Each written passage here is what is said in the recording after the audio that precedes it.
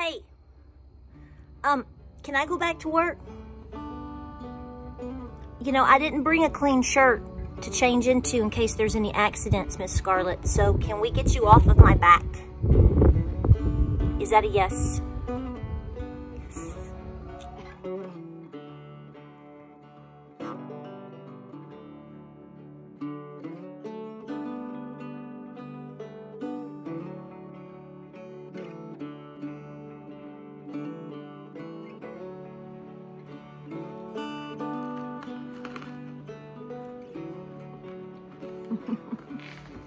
Hey guys, welcome back to Appalachia's Homestead. Patara with you today. I've had a lot of questions.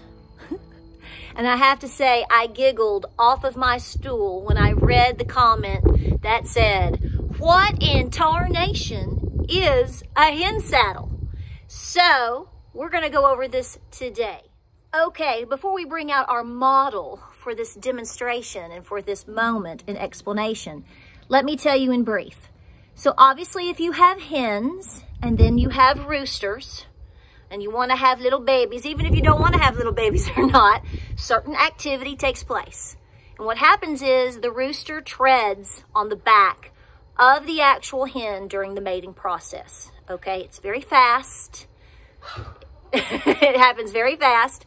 Here's the thing that a lot of people don't know is that when a rooster mates a particular hen, he can mate her 20 to 30 times a day.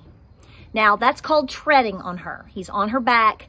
And so you know the new anthem for every hen out there needs to be, "Don't tread on me." But they get treaded on.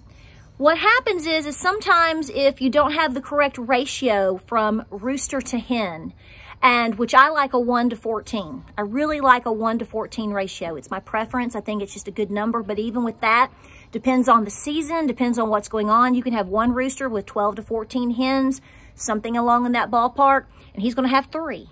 He's going to have 3 that he is just in love with at that time, and he's wearing them out.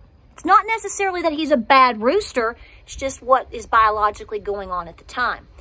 If they start to get a lot of wear and tear on their back, you got 2 choices. You got several choices. You can separate the ones, obviously, from him and leave him with the flock. Some people choose to separate the rooster. They'll put the rooster in for 30 days, leave them with them, try to get the eggs going in terms of fertilization, and then they'll pull the roosters for a while. If I have one particular girl that's really, really heavily treaded on, I may just pull that one, and you need to treat their backs. Not only can the backs wear down, the feathers are gone, and then you have bare skin. It can become red. It can become bloody. They can actually tear into the sides of the back with their spurs. Some people remove spurs. I do not.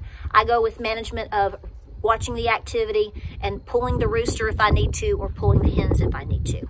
There is also the option of this. This is where the hen saddle comes in. You place these on the back. You place the straps over the wings of the actual hen, and this sort of sits kind of like a diaper on their back.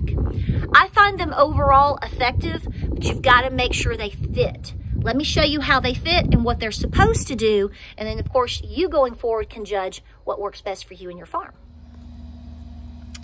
In the meantime, Mr. Marlowe here is putting a lock, we hope, onto the silky chalet, and the sun is very bright. Honey, you've done a really awesome job here. Beginner's luck. Beginner's luck, huh? Mm-hmm. I'm very lucky to have you, honey. You are that times 100.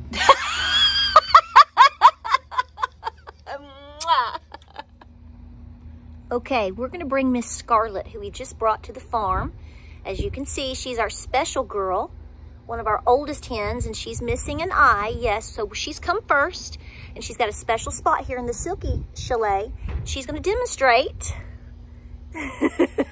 Aren't you? You're going to show them what we do, baby. You're a good girl. Let's show you what a hen saddle looks like. Okie dokie. You have the hen saddle, you have the hen. She might fight you a little bit on this, so expect it. So what you're going to do is you're going to take the hen saddle and you're going to stretch one side because you're going to put it over one wing first. I'm going to place over one wing. Pull this over. Bring the second wing, put it underneath, and then you will simply adjust it as so, like under the wing, and adjust it onto, come on girl, your hen, just like so. So when the rooster gets on top of her, like here, you have this protective shield. Now this hen saddle is a little bit big for her. This is just a demonstration. They come in different sizes. This is the large to the extra large. She probably needs a small to a medium because she's a smaller girl, aren't you, baby? Oh yeah, get that, Clover. But this is the idea of how they work.